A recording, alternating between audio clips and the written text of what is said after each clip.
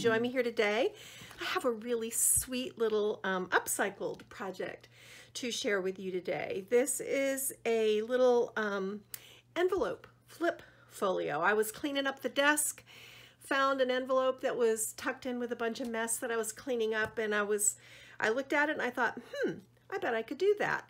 So I created this little 5 1/4 by 7 1/4 flip folio using Carta's Home Again. And I'll just show you very quickly. I used the 12 by 12 collection. I love this collection. The colors are gorgeous.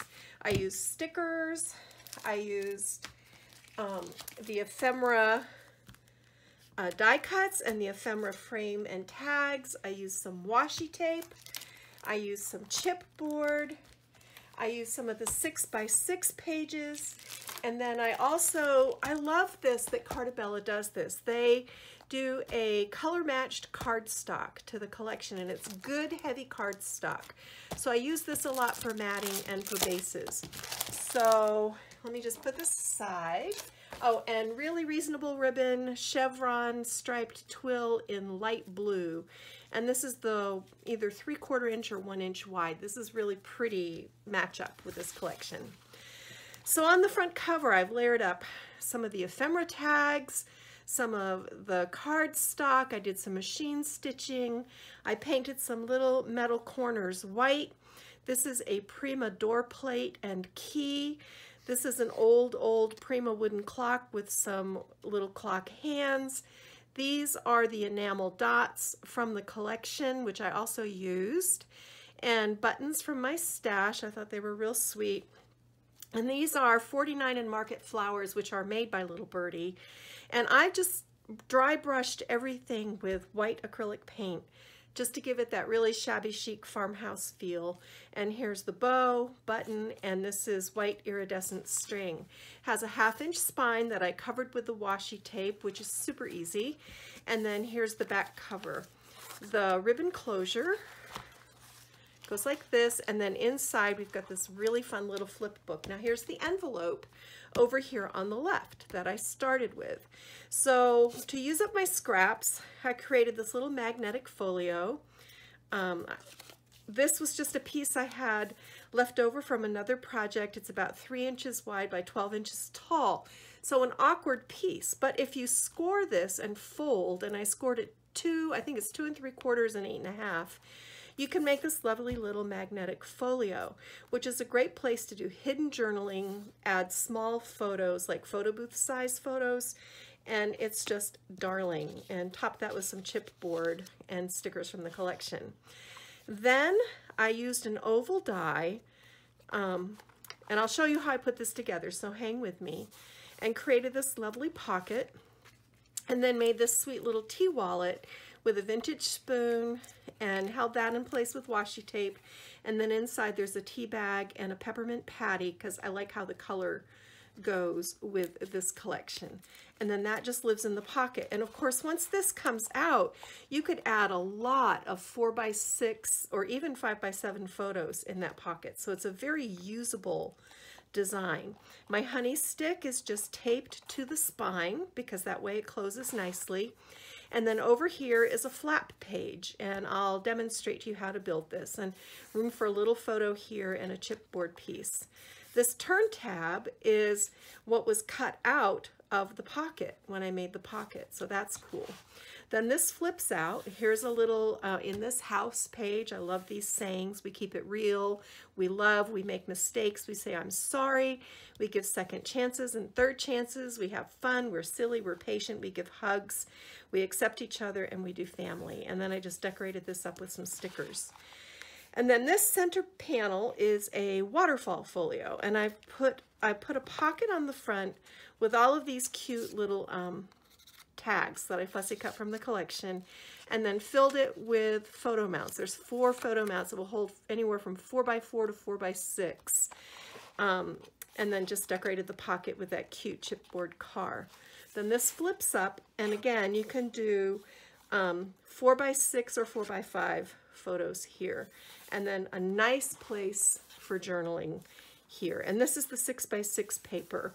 and I trimmed it to get the little flower cart on there, added the little banner flags. Super simple, super easy, but the back side is also a really cool page. I created a little hidden flap page back here, added a pocket with just using my scraps, which is what I love to do, created another little photo folio, and then added the fussy cut of that flower cart. That's a great place for journaling.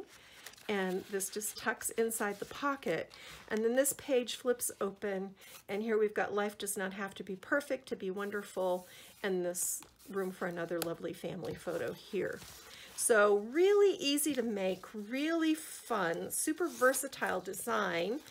And I'm going to show you real quick how to make one. All right, so let me just show you very quickly how to do this base with an envelope. You just need a 5x7 envelope, which are actually 5 1/4 by 7 1/4. And you need a 7-inch by 12-inch panel of your cardstock. And you'll see this slips in here nice as you please. And this is going to strengthen that envelope. Then flip this over, line up your envelope crease. Well, first you're going to glue this down.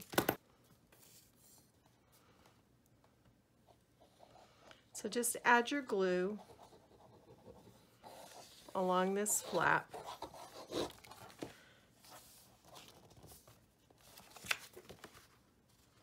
I want to try to keep it equidistant, top and bottom, and then just burnish that down. So now you've created your base.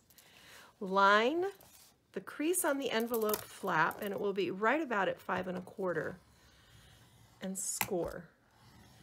And you may have to go back and forth several times. Then go over 1/2 inch and score again.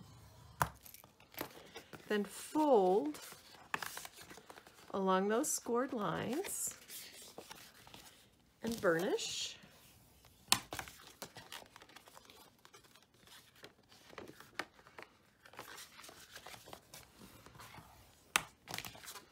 So now you've got this little book.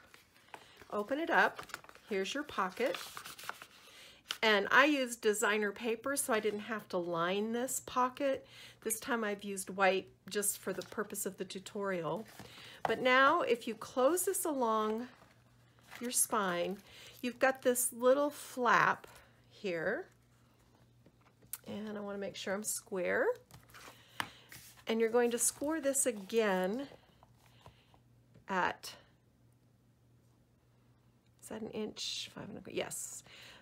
5 1/4,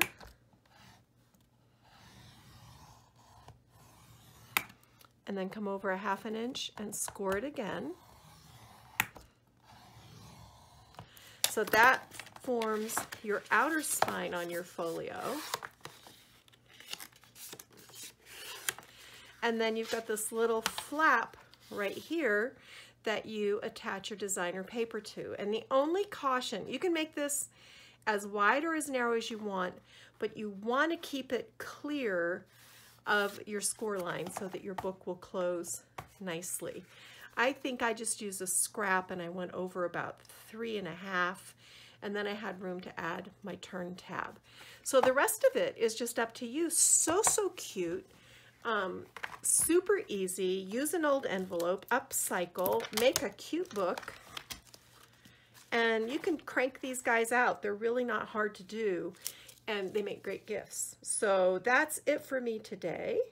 Thank you for joining me. If you enjoyed this little tutorial, please give it a thumbs up so others can find it. If you haven't subscribed to my channel, I would love to have you along for the journey. You can also follow me on my website. My blog is kathybydesign.com. That's Kathy by design.com. And I just love to share new ideas with you guys. So now I'm going to go get my craft on. Have a good one. Bye.